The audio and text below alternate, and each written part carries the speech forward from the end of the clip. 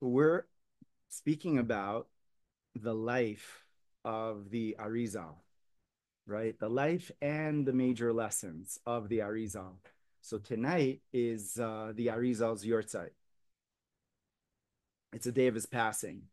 And I could tell you here in Tzfat, I mean, there's no tourism basically. I mean, very little. But whatever tourism did come, it came for the Arizal. And there are cars trying to get through, even though the police is not allowing it. But there's definitely an energy that is felt, due to this tzaddik, this incredible tzaddik called Rabbi Yitzchak Luria Ashkenazi, who lived over 500 years ago, and we're going to speak a little bit about his life, his legacy, and some of his main teachings. So, who was Rabbi Yitzchak Luria Ashkenazi, right? So from his mother's side, he was Sephardic. And from his mother's side, he was of German descent, Ashkenaz, like classic Ashkenaz. So we could say it was like a mixed marriage. It was Sephardic Ashkenaz, and something beautiful came out, right? This mixture of harmony.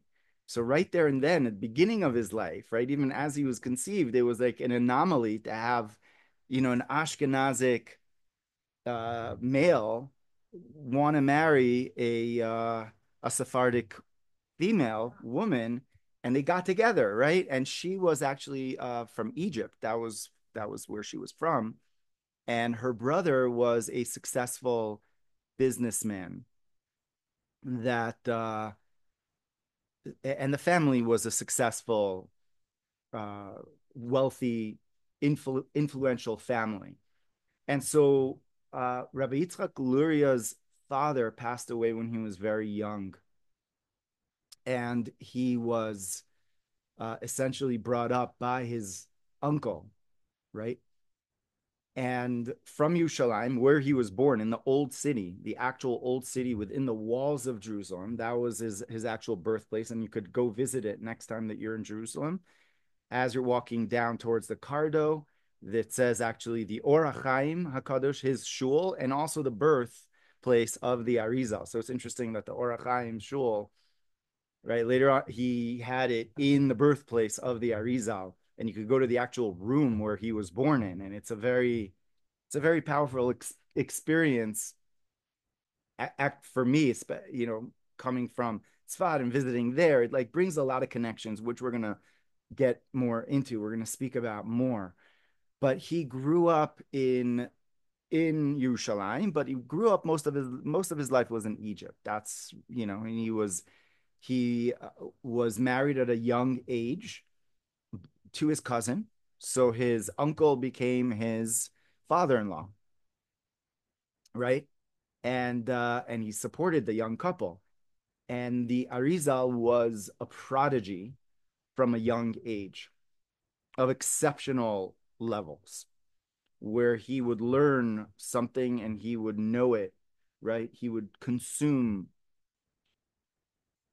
Torah, right? He could consume books and the Talmud, and he would just.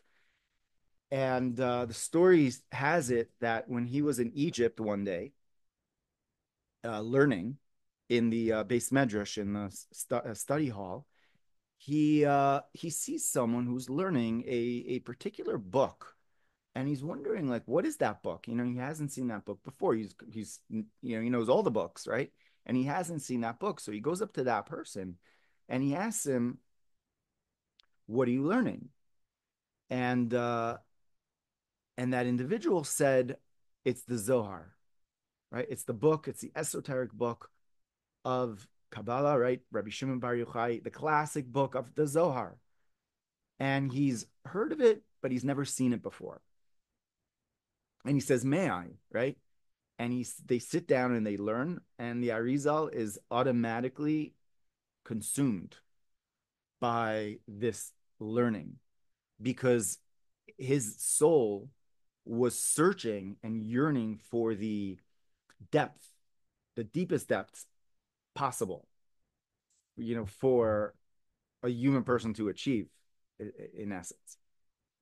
And he was in search and an exploration of it, like a deep exploration of it. And so anyway, so he started learning the Zohar.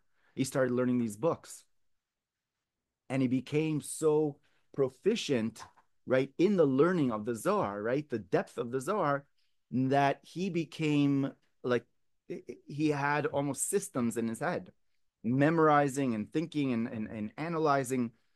And then he heard about the teachings of the Ramak, right, Rabbi Moshe Cordovero, who was the most influential Kabbalist of the time. The Ramak wrote a number of books, including the book called Pardes Rimonim, right, the orchard the of pomegranates, and a pirush and an explanation on the Zohar called Or Yakar. The Arizal gets his hands on these books, and he learns everything there is to learn that the Ramak teaches, right? So the Ramak is centered and is based in Tzfat, and the Arizal is in Egypt. And he's reaching higher and higher levels of spiritual connection, right? To the point that he has a Gilui Eliyahu. He has a revelation of Elijah, right? That Elijah starts to teach him, because basically when we do everything that we could do, then and we say to God, we say to Hashem, I'm searching for more, then Hashem is like, I'm gonna send you what you need to know because you sincerely want to know. And that's the case. Whenever we really want to know something, Hashem sends the teacher. Hashem sends the teacher. It's always the case. Like, as long as we really want to know. Because if a person is like, no, I don't really want, so then what's the point of, because it's all developing the ratzon, developing our inner will. And developing the inner will is really the strongest, because that's where learning really happens. It happens from an intrinsic place. There's external motivation and intrinsic motivation. When a person is intrinsically motivated to learn, to study, to connect, then they're connected to the pneumius, they're connected to the inner world, right? Whereas if a person doesn't want to connect, then they're connected to the external. And that basically is a huge distinction between the inner Torah, and which is called pneumius Torah, the inner aspects of Torah, and the outer, because the outer doesn't necessarily require one to have a deep yearning for the depths, right, of God, right? It does put you in the study of Torah, right? But the externality of the analytical and the back and forth, which is connecting to God really on the deepest, but it could be relegated to the external, whereas the internal is when a person really wants to delve into what these arguments and what the depth of the pasuk is talking about. What is this interpretation? Because the soul is really connected to something which is not non-physical. It's connected to the non-physical godly reality. Our bodies are connected to this world, so we need both parts of Torah. But the Arizal went deeper and deeper, and as he went deeper, the deepest that he could go, he has a revelation of Eliyahu Navi. So Eliyahu Navi teaches him for a number of years. It's not clear how many years, but he gets guidance. Like, he's like, his mentor is Elijah, So that's pretty good. So that at a certain point, Eliyahu Navi tells him, you need to go up to Tzfat to teach one student. And he says, okay. So he packs his bags, takes his family, and his custom was that he spent the entire week by the Nile River, in learning and in solitude and in meditation, and prayer, right? And learning these depths of depths, right? And then from there on Shabbat, he would go back home to his family, right? And so the family now leaves and they go up to the north of Israel, right? To Tzfat. And in Tzfat, there's like an absolute renaissance that is going on. It's called the Golden Age of Tzfat, where the first printing press was brought to. And there were the greats, the likes of Rabbi Yosef Karo, right? Rabbi Moshe Cordovero, right? The Alshech HaKadosh, Rabbi Yaakov Beirav, right? The Rabbi Chaim Vital, Rabbi Moshe Galianti, and the list goes like on and on and on and on to the point that, this was the place of scholarship. And here comes a man, an unknown of 36 years old. That's what he was. Nobody heard about him. Nobody knew who he was. And he walks onto this, like, you could say scene, right? Of like a very holy scene, right? Of like the greatest of the greats that were here. And, and he does his thing. But in a couple of weeks, it's not clear exactly when, the Ramak passes away, Rabbi Moshe Cordovero. So the Arizal probably got to see the Ramak. Who knows if they met, right? And it seems like there was a connection, right? There was definitely a connection because before the Ramak passed, his students asked him, "Who's going to take over your leadership?" Right? So the Ramak said, "There's going to be a man that is going to see fire, right, coming above my coffin, and that person is going to be, right, the successor." So the Ramak passes on the 23rd day of Tammuz, and his students take him for burial down in the cemetery, right, in Tzfat. And the Ari is a part of the procession, and the Ari basically expresses, "Wow, do you see this light? Right? Do you guys see this? Right? This man was such a holy man, right? There was such a revelation." And they all look at the Ari and they're like, "Okay, we thought that you were a regular person, right? A guy just came off the street." And so they tell him, like, "We know who you are," basically. So the Ari starts teaching, right, the small group, and yet the Ari knows that his main student has not yet come to him. And his main student was Rabbi Chaim Vital, was going to be.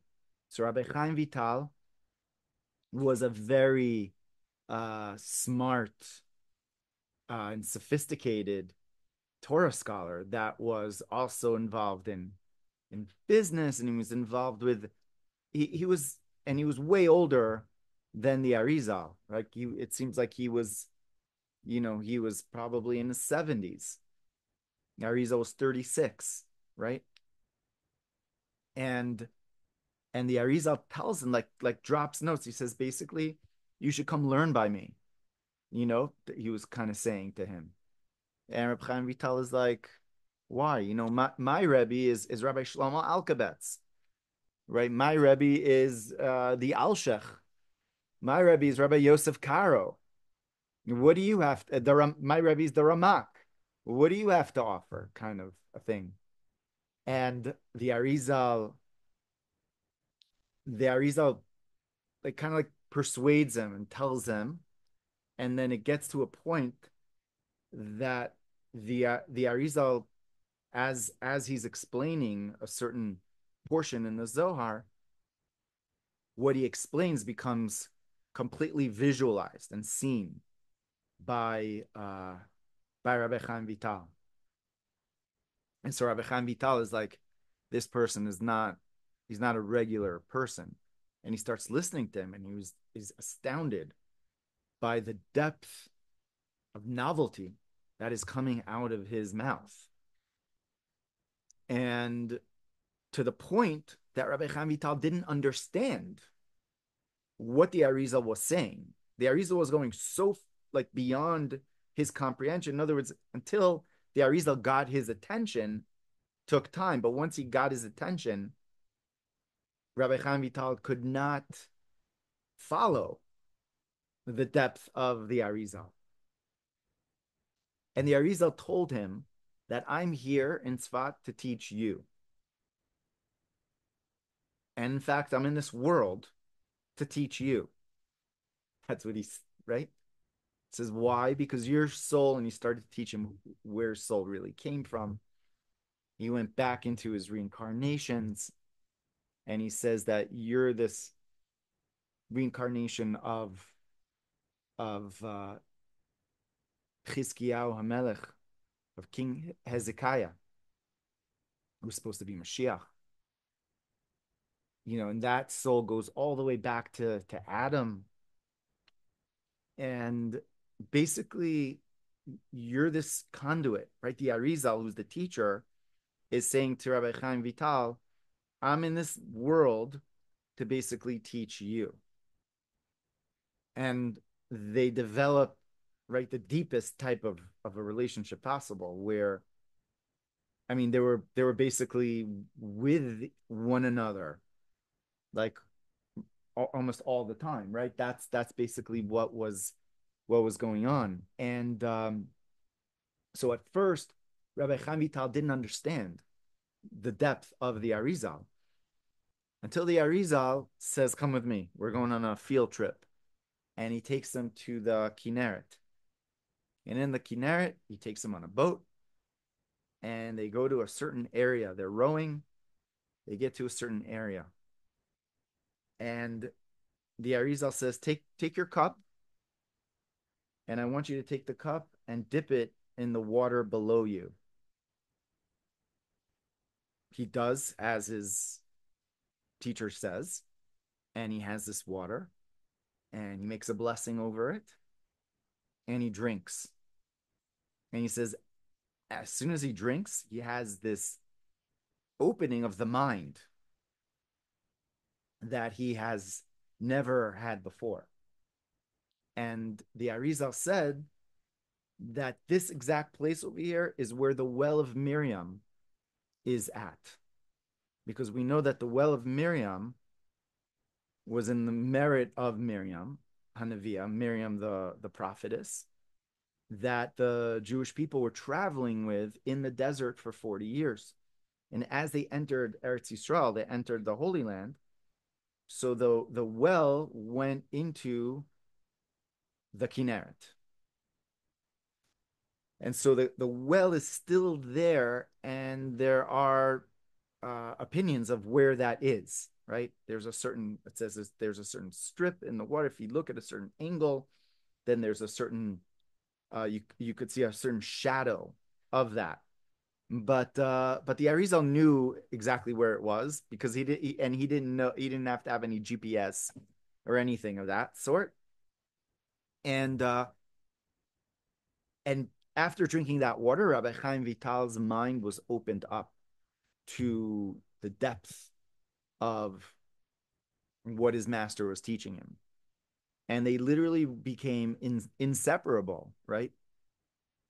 To the point that in 2 years that the Arizal was here in the city of Tzfat, just 2 years, from the year 1968 until 1568 until 1570, right? For 2 years, the Arizal taught Rabbi Chaim Vital and the other students, right, the depths of Kabbalah, which was then transcribed by Rabbi Chaim Vital in the book called the Eitz Chaim, the Tree of Life. And there are approximately 10 to 15 volumes, depending on, how it's broken up, of right of they're pretty thick, each one of them. And though that's a composite of the teachings that was done in just 2 years, right? And within these 2 years, much of the teachings was not done in like one spot, like in a classroom setting, right? They went to different places, right? The Arizal used to go, says, "Come, we're going to learn like field trip, like we're going here," and they used to learn in a certain location because a certain location was more conducive to the learning and the depth of it, and who was buried there was conducive to right, the tzaddik that was there, because the Arizal would go and he would go to certain places and he would say, "Oh, this is where this tzaddik is buried," because he used to see their nefesh, right, their level of soul. So you would see that and you would say, "This is this Tana, this Amora, this great tzaddik from this generation," and he named them, and he had his students mark these graves, these areas, and that's how we know basically where these great Tanaim, these great tzaddikim, are buried from the Arizal. So that's part of what he did in 2 years, which is phenomenal. But besides revealing all the depths that he did, just by revealing these tzaddikim where they're at, does such incredible uh, good for the world, right? Because people know where these tzaddikim are. It says, why is Moshe's grave not known? Right? Nobody knows where Moshe is at. It says if we would go to Moshe's grave and pray there, then God would have to answer. Like God, right? It would be like too strong. So Moshe's grave is hidden. So by going to the graves of tzaddikim, we are able to, right, not, God forbid, pray to them, but we're able to utilize their merit in heaven.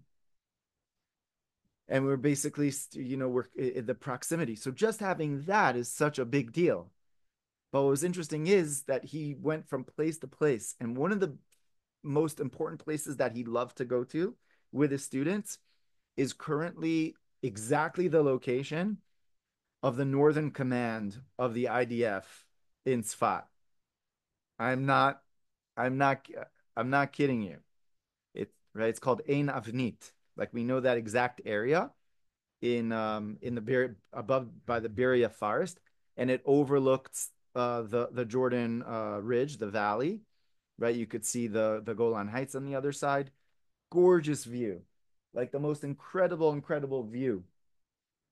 And used to sit there in that place, which was near Abaye and Rava, who were two of the greatest um, commentators, right, or called the Amoraim in the Talmud. He used to sit there and he used to clarify and teach these depths of learning, right, in that location.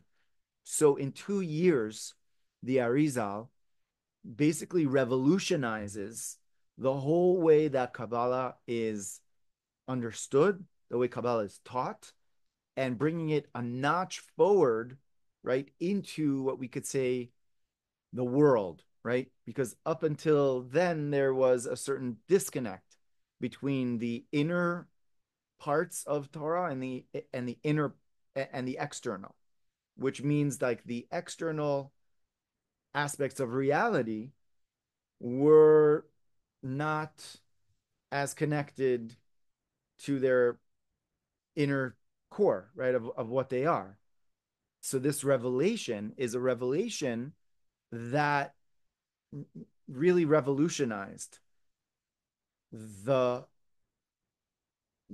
whole, not just learning of Torah, of the inner Torah, but revolutionized the system that this light could be brought down into our world, right? Into the world of basically every person, right?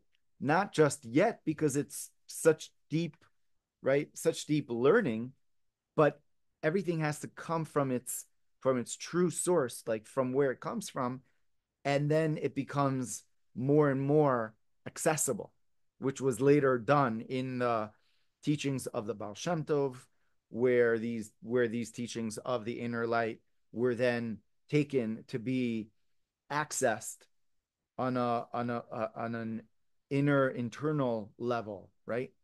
Where God is not just up there in the intellect, but God is in the heart. God is within our day to day. And so that's what the Arizal really did in these 2 years.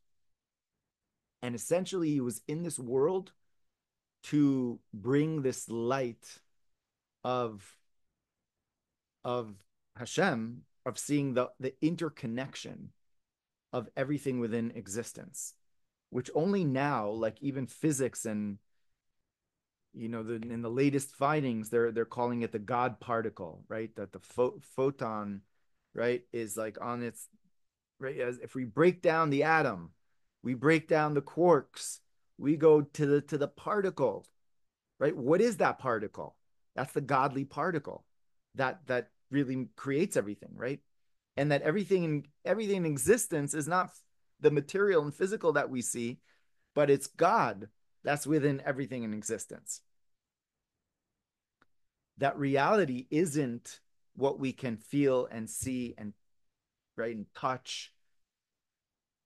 But reality is way vaster than what we can imagine.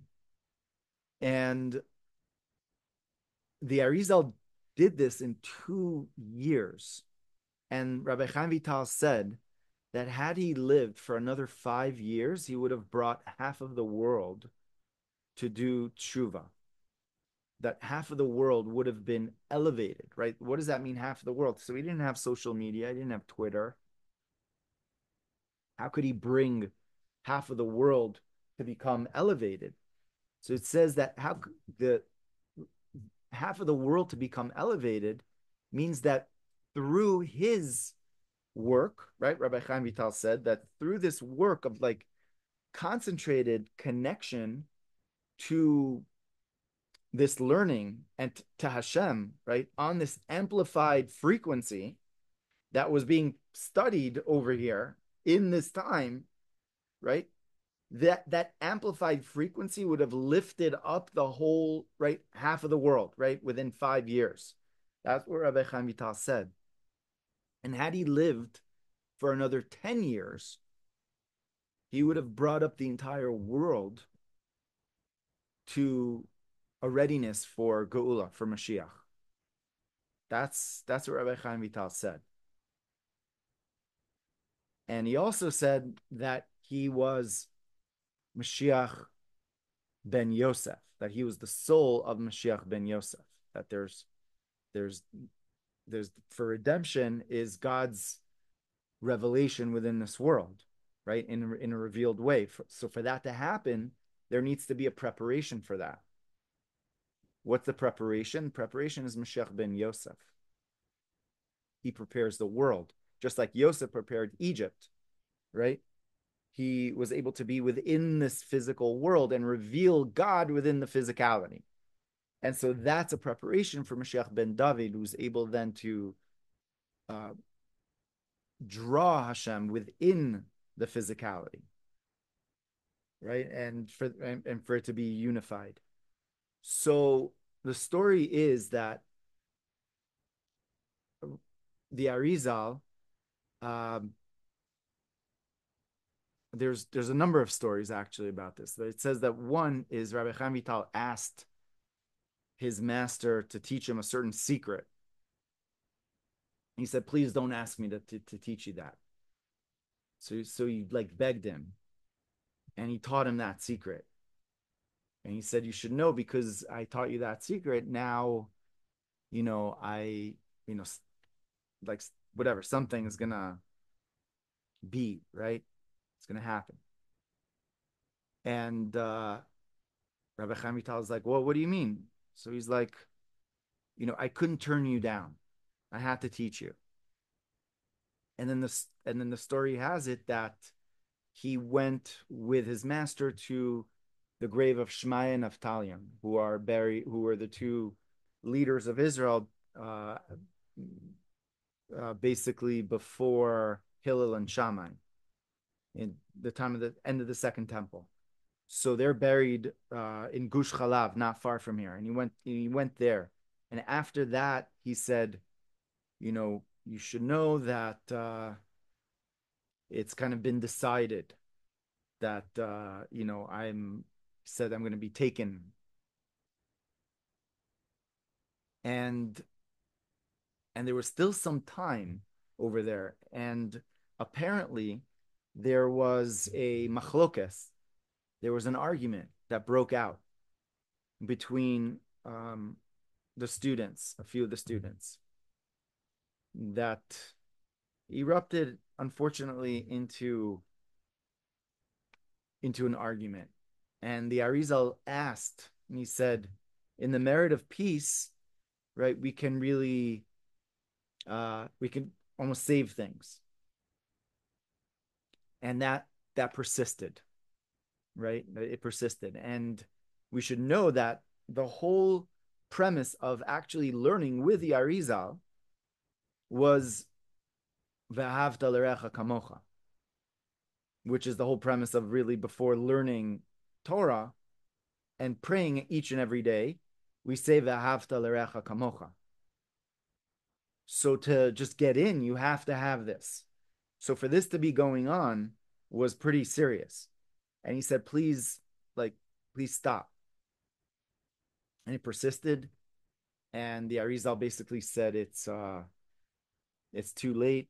And there was a sort of an epidemic back in the day, that they had, frequent such epidemics, and things were not easy for them at all, right?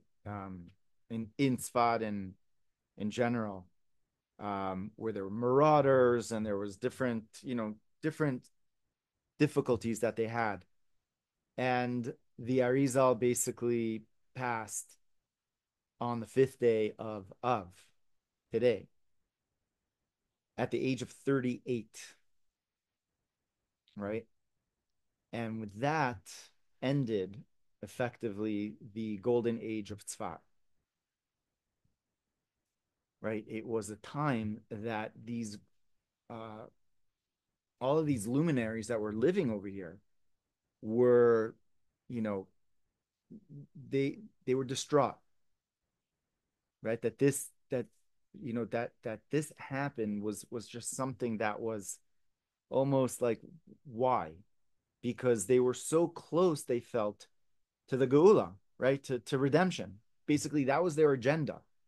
Their agenda was to create a utopic sort of society, the Avta Recha Kamocha society, of generating this frequency of love and connection to God, of light that was going to permeate all over the world. They were going to create this ring, this circle of light, and it was happening. And then it stopped. So the person that was the most distraught and most broken was obviously Rabbi Chaim Vital. He felt like he maybe caused this, and he realized like this was all like, it's too much. And Rabbi Chaim Vital, I mean, apparently it sounds like he goes into a serious, obviously can't, it's depression, but it's a serious type of a low, that he really feels like, like, it's a missed opportunity, especially since the Arizal told him who his reincarnations were. And basically, right, and he had a chance to do so much in this lifetime, that he could have been the soul of Mashiach. Basically, he had that possibility. He was the soul of Chizkiyahu Amelech. He could have been that, or him, and juxtaposed with ours, but it was a missed opportunity. And so Rabbi Chaim Vital basically leaves. He needs to leave Tzfat, and he leaves Tzfat. Where does he go to? He goes to Yerushalayim. And in Yerushalayim, he's recognized by the Turkish Sultan that was there, or the ruler that was there, and his name was Abu Saif, and that man uh, wanted to meet with Rabbi Chaim Vital, and Rabbi Chaim Vital refuses this meeting. And what he does is he uses holy names called Shemos HaKodesh, holy names, to transport himself, teleport himself to Syria, right?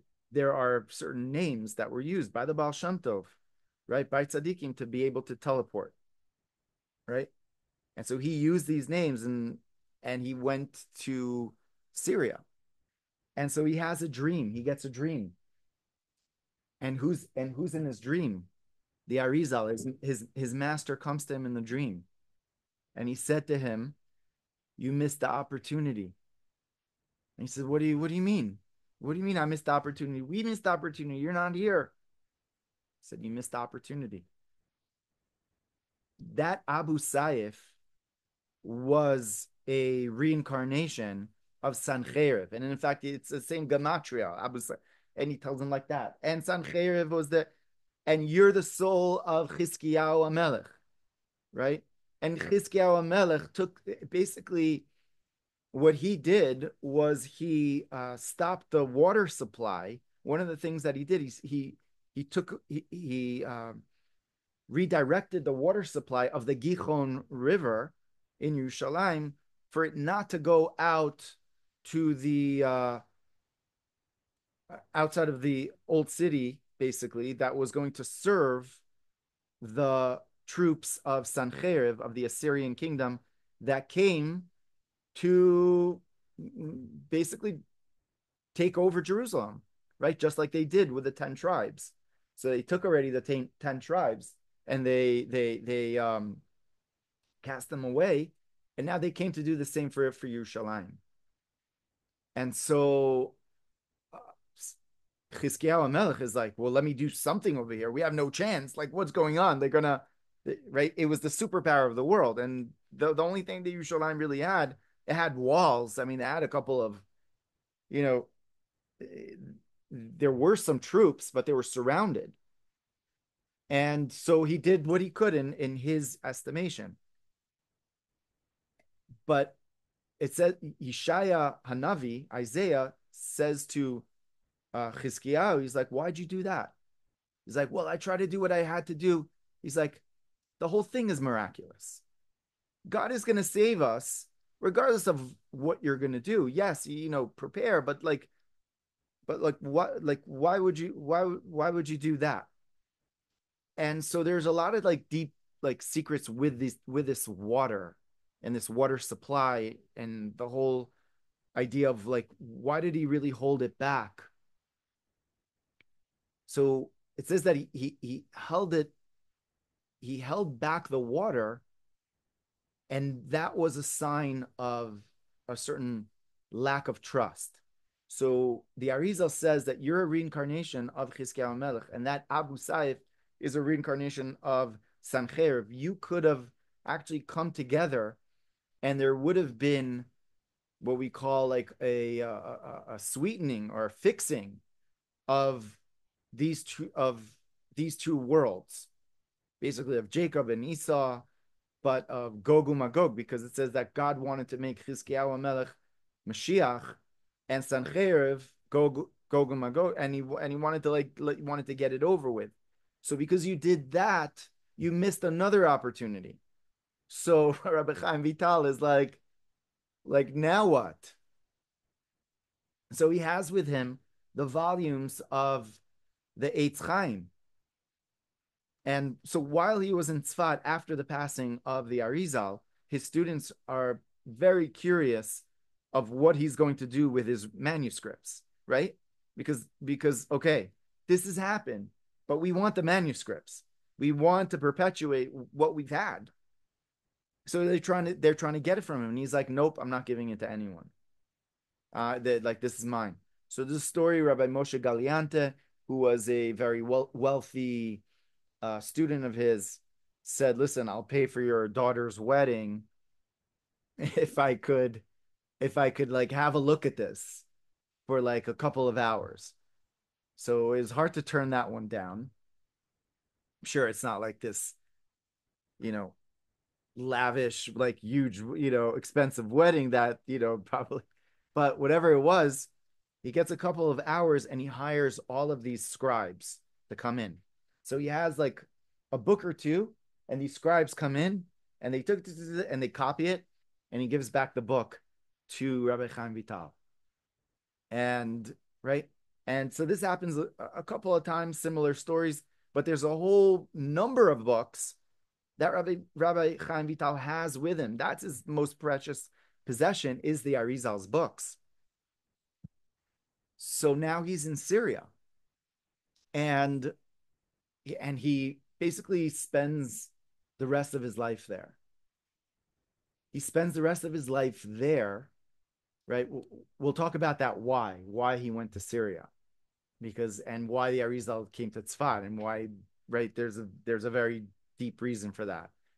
But he passes in Aleppo, right? There's a tradition that he moved his own grave from there to Hulon, right? I think it's yeah. And because tzaddikim, by the way, can do such a thing. It says that about the Ben Ish Chai, and other tzaddikim. They could do so much in their lifetime. They say, "Listen, I want another plot. I want to go somewhere else. I want to." So they're able to do that. So Rabbi, but anyways, but he's buried in Aleppo, and he takes with him the manuscripts. He says, "I want to be buried with them." And he's buried with the manuscripts. So now students are like, "What are we going to do? We need these manuscripts." So there's a so two of his students, one of them is called Rabbi Avram Azulai, who wrote the Chesed LaAvraham, and another one, I forgot his first name, was Ochana. Actually, his Sefer Torah is in the Abu Hav synagogue. And they say we have to get these manuscripts. So they do something which is called a ta'anit chalom, where a person, like, basically they fast, and then they ask Hashem to answer them in their dream, and they put down a question. They write down a question. It's underneath their pillow or whatever, and they receive an answer. And they ask, "Can we go and dig up the grave of our master to get these manuscripts?" And they get the positive, right? They get the green light. And so both of them prepare for a while before to do this, right? Because it's a major undergoing, right? To do such a thing, especially to a tzaddik, right? And just to give you like an idea of a story similar to this, in the last, we could say, 30 years, Rabbi Mordechai Eliyahu, the chief rabbi of Israel, wanted or decided that it would be a good idea to bring the grave of the Chida, the coffin of the Chida, Rabbi Chaim Yosef David Azulai, from I think he was buried somewhere in Italy, where they were going to pave the area. They were going to, like, right, they were going to do something with where he was buried, so it was going to be really disrespectful. He took it. He took that coffin, and he was going to have it buried in the Har HaZeisim in Israel. So he did that, and when the coffin was brought, literally, Rabbi Mordechai Eliyahu says the story. The coffin literally was shaking, right? And so Rabbi Mordechai Eliyahu said, the Chida, we've done this for your honor. We did this for you. We did this to respect you. Please, right? Asking for forgiveness, right? and the coffin like stopped shaking, right? So this is something which was said by the chief rabbi of Israel. Like he said this, right? So it's a major thing. So they prepared and they went in to Aleppo, right, to the grave, and they got these manuscripts, and that's how we have these teachings of the Arizal, right, called the Eitz Chaim, the tree of life. Later on, there were annotations by Rabbi Chaim Vital's son, Rabbi Shmuel, and then Tzemach, and and so there's right, and so his teachings were able to be perpetuated, right, despite almost not, right, almost like being completely hidden, almost like the way the Zohar was until it was later on discovered when the world really needed it. But these students were like, yes, we do need it, like we need this light, like, right, yeah, because he felt so, we could say, dejected, almost like the world isn't ready. That's what he felt. Like look, if the world would have been ready, then the Arizal wouldn't have died. He wouldn't he would have lived, right? So it's a sign that maybe we're not, we can't, we're not worthy of it, kind of a thing.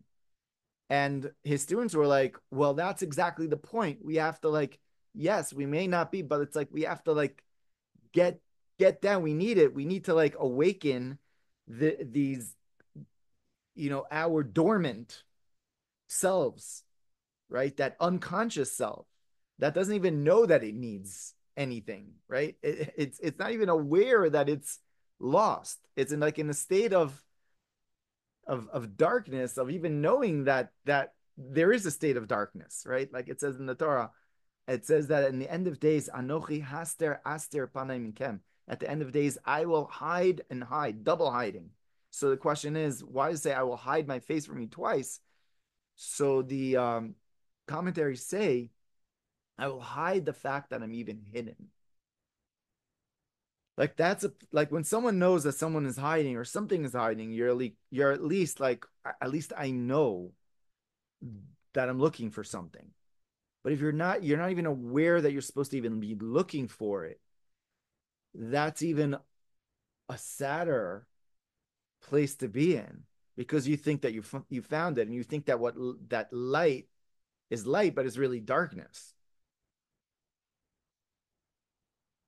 right? And it's like calling darkness light and light dark. That's what the Navi says, Ishaya.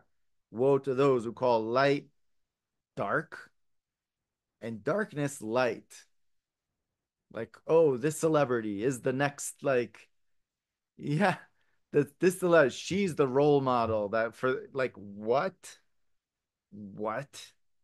like, whoa, like, right, a president, potential female president. I'm sorry, I have to like bring in a little bit of that I feel is like a type of role models that, anyways, I'm gonna, but like it's a time of darkness, of really of not even understanding that we're in a state of darkness, how dangerous that is, right, of like really of how dangerous that is.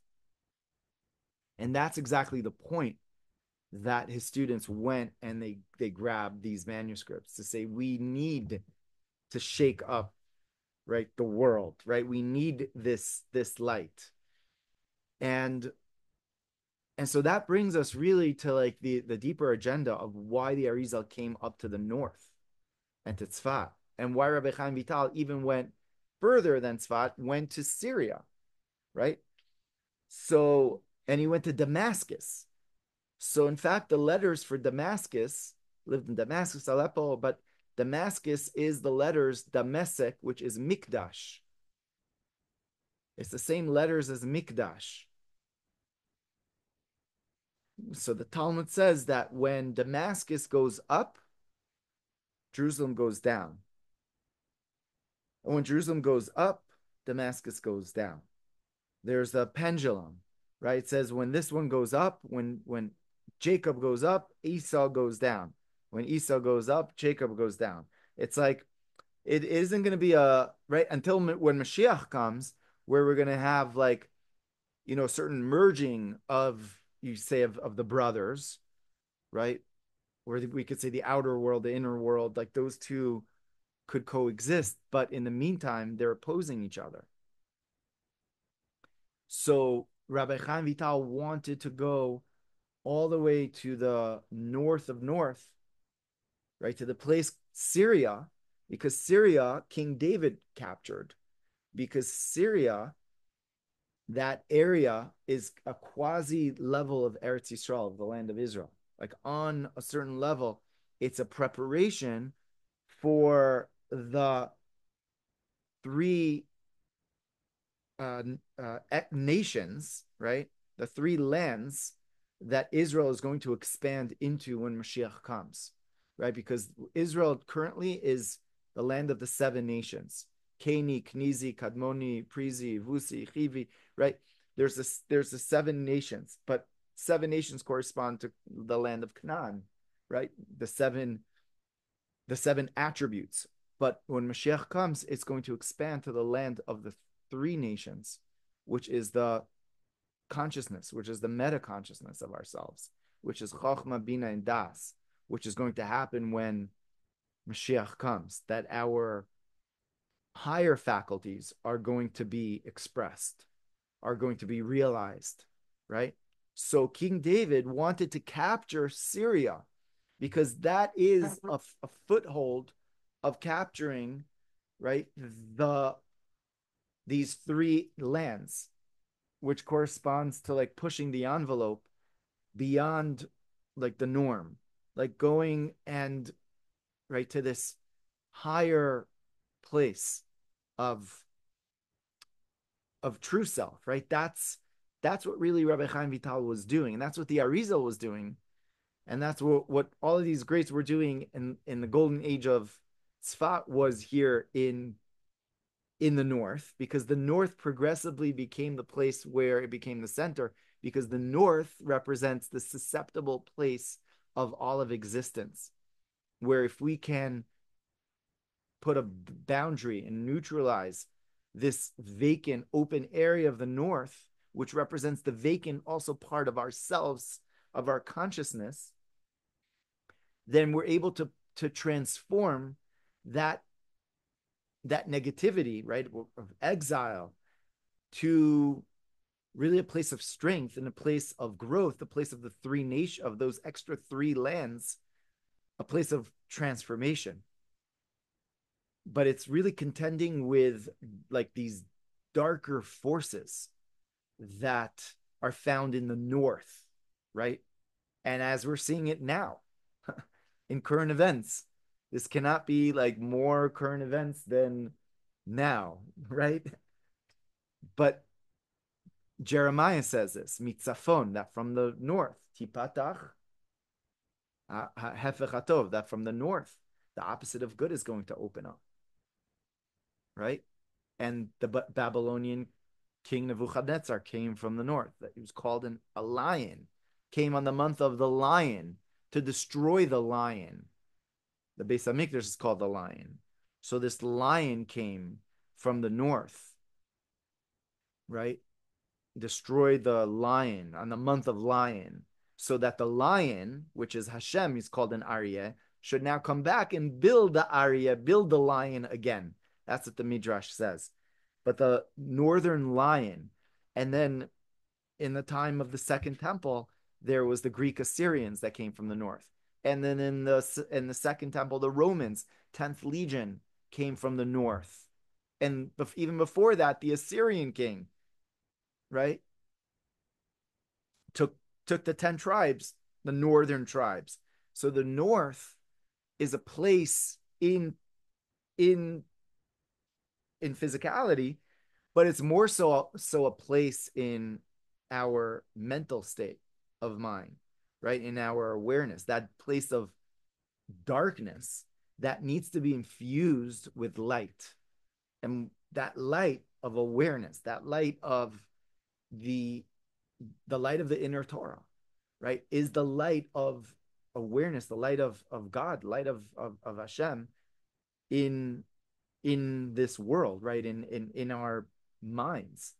And when we're able to do that, then we're able to bring about a sense of transformation of what the North represents. That the North isn't just a susceptible place on the place of negativity, but the North now becomes a place of expansion, which again, this is what King David wanted to do, to capture the Mesek, to take the Mikdash, to transform the Damascus, transform the negativity, and to make it into, this is now the Beis HaMikdash. And that's why Syria has certain mitzvot, has certain um,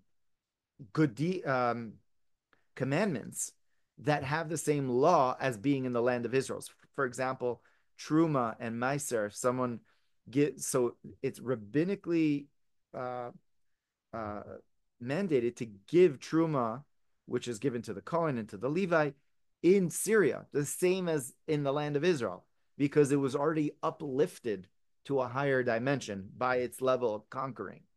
So there was a level of conquering that was done by King David, and that was something that uh, that the Arizal wanted to do in coming up north, and that's what Rabbi Chaim Vital wanted to do in going even further north and to push the envelope, right? But it seems like he got like a little bit like dejected, and he got maybe, I don't know, God forgive me for that, maybe a little like taken over by this darkness, right? He was unable to almost do it. Whereas his students came along and they said, we're going to take the mantle now. We're going to take this from here and we're going to go with it. We're going to continue with it. Right. And these teachings perpetuated, and they perpetuate, right, until now. Right. They perpetuate until here, until this day. Right. Where these teachings of the Arizal are basically still like ours, right? And they're within our domain. And we have now more of an obligation, right, to learn these teachings than ever, because without these teachings, like we're basically lost, right, in that place of darkness, of confusion, of our northern gate being just open, and all types of confusion and darkness, negativity coming through. So this awareness of Hashem, the deep awareness of Hashem, of connection to Him through these learnings of the inner Torah, right? The connection of prayer. What is a soul? What is v'ahavta kamocha? What does love for the other mean, right? What is the purpose of our life? What happens when we do a mitzvah, when we do a good deed? What happens when we learn? Like what is physicality? What does it look like? Like when we study the inner these inner dimensions, then what we do is that we are closing that border, which is just saying like just it's vacant, and just anything could come in.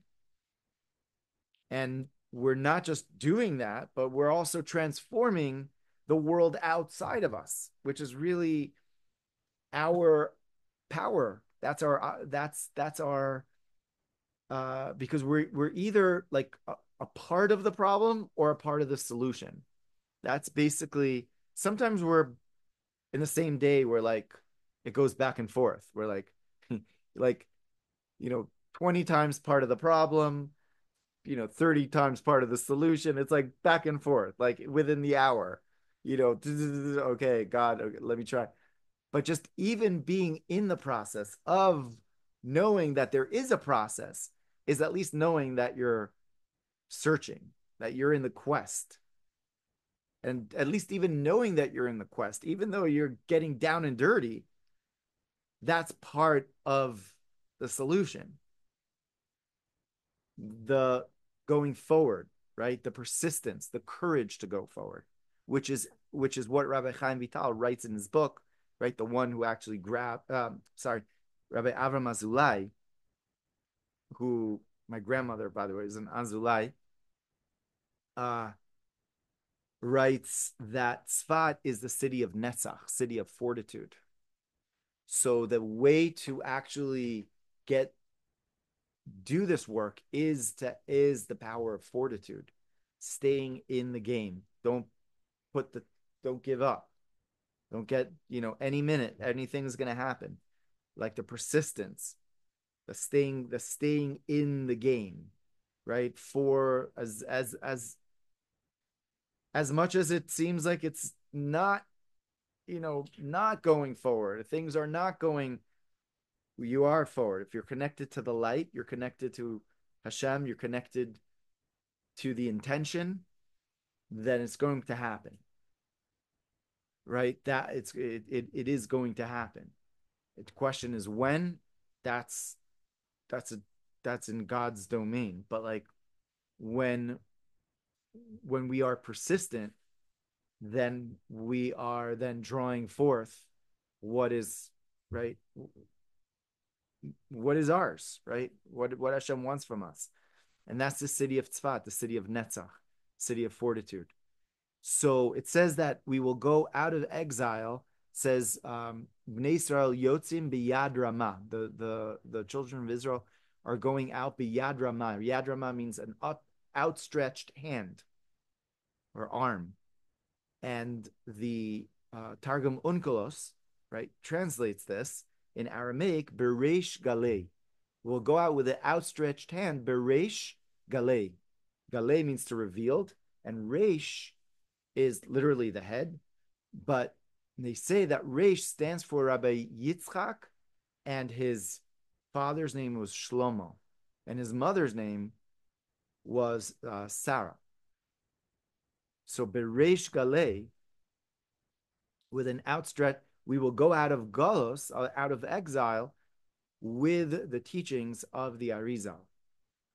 Right? And the teachings of Rabbi Shimon, it says Reish is Rabbi Shimon ben Yochai, right? Rabbi Yisrael, and his father's name was Rabbi Yisrael, Shlomo, right? And Sarah. And so we will go out in the like through the teachings and the merit of the inner Torah. And just one more point, the connection of the Arizal passing on this day, Hey of Av, and the inner aspects of Torah, which was revealed basically by Rabbi Shimon Bar Yochai, his passing was on Lag BaOmer, is very, very connected one to the other. Because the month of Av is the 5th month, which is the month of Leo, right? And it corresponds to, Kabbalistically, on the Sfirot, to the Sphira of, what's the 5th Sphira? Of Hod, which is humility. And the 5th day, right? We know that the week also corresponds to the 7th Sphira, right? So the 5th day corresponds to which Sphira? Hod. And what is that? Hod Shebehod, which is Rabbi Shimon Bar Yochai. So this day is connected to Lag BaOmer, which Lag BaOmer happened, right? Takes place on the Sphira of the Sphira Ta'omer of Hod Shebehod, humility within humility, which is a very, very deep teaching. What humility within humility really means, right? It's being humble to know that there is a much greater reality above me. Like I admit and I adhere that there's something greater. That and there's a lot there on that. So Rabbi Shimon Bar Yochai passed on Hod Shebehod, Lag BaOmer, and the Arizal passed on Hey of Av, 5th day of Av, the Hod Shebehod of this day. But it happened when? In Av. Av is a time of destruction, of negativity, of darkness. Once again, the contending with the darkness and the transforming into Damascus into Mikdash, into the temple, which is what we're doing now. We're yearning for the temple. We're crying for the temple, for Mikdash. So his Yortzeit, his day of passing, his Hilula, is on the fifth day, which is right in the middle of the 9 days. It's like the most, we could say, in intense time of the year, where there's this transformation that is happening, right, in the latter years. And so there's a transformation that is happening now, despite what we are feeling, what we think is happening, what we feel is happening. There is a reality that is happening, and that is that Mashiach is coming. Like, there's a revelation that is here in the world. We are in times that are like, this is like Mashiach times, right? I was sitting out last night with Miriam, and we have like a large pool outside, and we're sitting out looking at Meron. There was like a bomb. There was a siren a couple hours before, and we're sitting out. We're like, wow, this is so cool. We have like front row tickets. Like, we're seeing like Mashiach's time, right? That's coming forth, which is interesting because that brings me to like the final idea that Rabbi Chaim Vital has a vision, and the vision is that he sees that this mountain of Meron, which is again where Rabbi Shimon Bar Yochai is buried, opens up, and he sees this huge energy of fire that is coming forth. Like, he sees the mountain. So Rabbi Chaim Vital was a very fascinating person. He had a book called The Book of Visions. Yes, he had like visions. Like, he had all types of like dreams and visions. He recorded them. So one of his visions, again, is that he says he sees one day Mount Meron just opens up, and he sees like this fire coming through, and he sees like this revelation of Mashiach coming forth, coming towards Tzfat. and and he records this, right? He has this in his book. And so this revelation, right? And by the way, that mountain over there is an extremely strategic army base that has been a target for, Lebanon. So it's a spiritual army base, a physical, military army base, just like Tzfat is, because this war is not just a physical war. It's a spiritual war, right? It's a spiritual war of light versus darkness. It's a spiritual war of Mashiach. And we're all doing the work by learning, by connecting, right? By lighting a candle, right, tonight for the Arizal, right, in his honor, by giving a little bit extra tzedakah in his honor, right, for his soul elevation. And that soul elevation has the merit to also lift us up, right, on the day of a passing of a tzaddik. So we connect to that energy, right? And by the learning, which is what we're doing right now, learning of inner Torah, and by learning that we continue to do, so then we perpetuate that light, and we become part of the solution, part of that gate, which is the gate which brings Mashiach. So the Book of Visions was written, Sally, by Rabbi Chaim Vital as well. Yeah. And that was also, I guess, excavated from his grave. So yeah. So may his merit be a blessing to all of us, to all of you, and everything that is needed for you, each and one of you, um, in physicality, in health, in relationships, and in the spiritual realms, right? For everything that is needed, may his merit be a blessing for all of us, and be a protection for all of Am Yisrael, and for all the soldiers, and for um, everyone needing of a salvation, of a Yeshua, for whatever that may be. Rabbi, Yes, ma'am. isn't this Shabbos also the vision Chazon? That's Yes, for this exactly. Yes, Shabbos, that's right? also That's the vision. Haftarah. It's called the Shabbos of Vision. Yeah, yeah. Shabbos Chazon. So it Exactly. coincides with everything you're discussing. Yeah, yeah, yeah, yeah.